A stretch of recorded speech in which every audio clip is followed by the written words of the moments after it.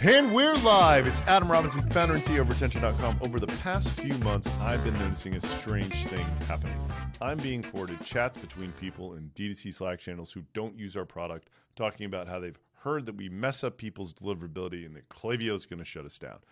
Two things. Number one, Klaviyo just spent a month reviewing our consent collection practices and looking at every single piece of data that we have ever sent them over the last 3.5 years and evaluating on performance and data quality. And they told us yesterday that they were not going to interfere with their customers using our product.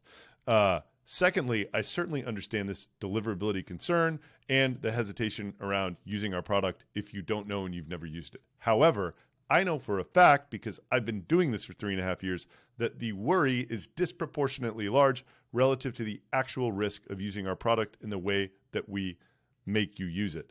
Problems can happen, but when they do, they are almost always the result of someone either being too small to use our product, and we didn't filter them out properly, which we have stopped now, or they are not doing what we tell them to do.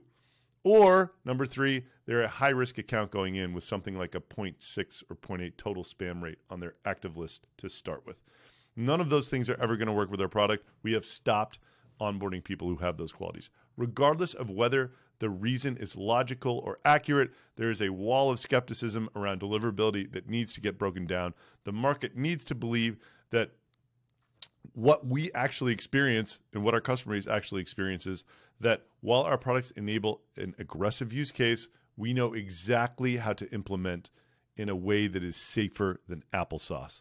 So what are we doing to ensure that this message proliferates through the market? Well, we are creating a zero tolerance deliverability guarantee, meaning we will have zero deliverability issues between now and year end. And what exactly does that mean? Well, if a deliverability issue happens, if you have a problem with Klaviyo in your Klaviyo account, we are going to refund the brand 100%. If an agency partner helped us onboard that brand, we're going to pay the agency partner. We're going to cut them a $10,000 check, not even think about it. That is how confident I am that we can deliver a safe and valuable solution to both brands and agencies. The final note is that there are 5 qualifying conditions to this.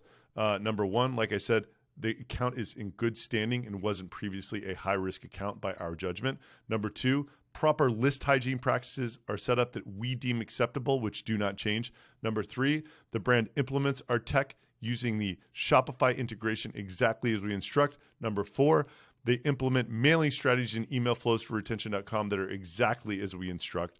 And number five, they accept our throttling recommendations based upon the size and existing email volume.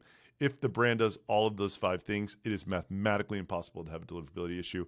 And that's what we're doing to break down this wall of skepticism around deliverability that should not exist, but does for some reason because people just love to talk who don't know. I am Adam Robinson. Follow me if you want to see me build a unicorn in public. Signing off.